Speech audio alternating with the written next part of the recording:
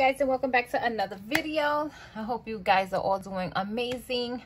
If you like this type of content, my content is about budgeting. I do challenges, as some of them that you're gonna see now. I do couponing. I do Uber Eats. I show some of my videos on Uber Eats. I hope you guys come back and watch these videos, and if you do, don't forget to hit that like button and don't forget to subscribe and hit that bell notification so you won't miss another video of mine. So let's get right into the video. So I am going to be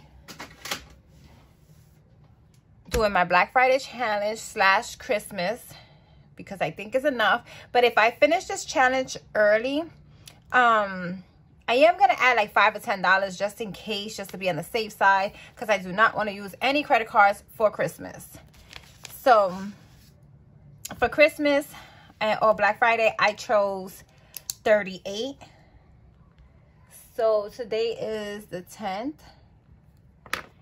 right? Oh, give me 1 second, because of course your girl forgot her erasable.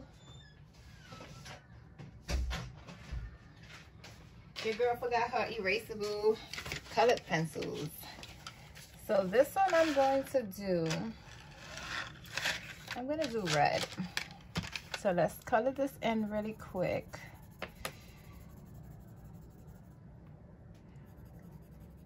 It's so beautiful. It's so beautiful outside, guys. But the only thing is that it's so humid, because we're supposed to be getting some rain tomorrow and I think Monday.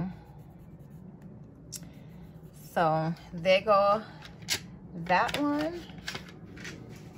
Here go the $30, 20, 30, I mean $38, 20, 30, 35, 36, 37, 38. And it's gonna go into here because your girl is really trying to do all cash. But I might just place that money into the bank. Once I reach my goal, I'm gonna place it in the bank. So the next one we are doing is the Make It Rain challenge. So the Make It Rain challenge is, I'm gonna show you right now.